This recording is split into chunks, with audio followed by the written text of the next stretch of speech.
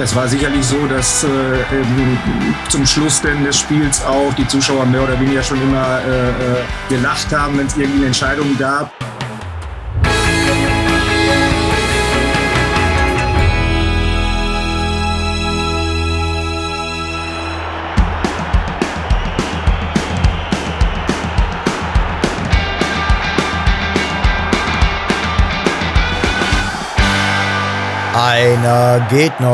Einer geht noch raus.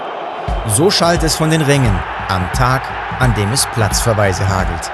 Mittwochsabends war es, glaube ich, das Spiel, Flutlichtspiel im Westfalenstadion und super Stimmung. Ich glaube, das Stadion war ziemlich voll auch. Ja, hat Spaß gemacht auf jeden Fall. Am 1. September 1993 ist Dynamo Dresden zu Gast. Matthias Sammer sieht schnell die gelbe Karte. Wofür ist unklar.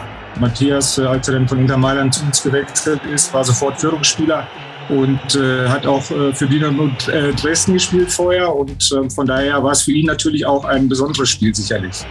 Allerdings nicht lange. Sammer ist der Erste, den es erwischt. Wenig später sorgt Schiedsrichter Manfred Schmidt wieder für Kopfschütteln. Nils Schweller hat die rote Karte bekommen, aber das Foul war ja ganz klar offensichtlich auch vorher an Chapuisat.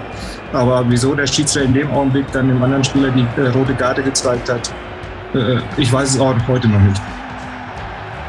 Dann trifft Stefan Chapuisat. Es geht mit einer 1:0-Führung des BVB in die Halbzeit, womit auch das lustige Kartenspiel des Herrn Schmidt zumindest für 15 Minuten Pause hat. Aber auch keine Minute länger. Direkt der lange Ball nach dem Anstoß in der Situation. Und ein Mitspieler, glaube ich, und ein Gegenspieler sind so ein bisschen am Ball vorbeigehuscht. Und der Ball ist dann mir dann zuerst, so ist meine Erinnerung noch, an den Oberschenkel gegangen und dann an meine Hand. Aber das war sicherlich keine Absicht in dem Augenblick. Manfred Schmidt war aber noch längst nicht fertig mit seinem Abzählreim. Ene, mene, mu und raus bist du. Erst fliegt Matthias Mauksch und wenig später auch noch Markus Kranz. Es war sicherlich so, dass zum Schluss des Spiels auch die Zuschauer mehr oder weniger schon immer gelacht haben, wenn es irgendwie eine Entscheidung gab. Und es war auf jeden Fall eine Riesenstimmung nachher im Stadion, zumal wir das Spiel ja auch dann deutlich für uns auch noch gestalten konnten. Stefan Chapuisat macht das 2:0, Karl-Heinz Riedle das 3:0 und Chapi legt noch einen nach, macht seinen Dreierpack perfekt. 9 Dortmunder gewinnen am Ende gegen 8 Dresdner mit 4:0. Wir haben lange über die einzelne Situation natürlich auch noch gesprochen und wir hatten alle kein Verständnis für viele Entscheidungen des Schiedsrichters. Aber gut, am Ende des Tages war es so.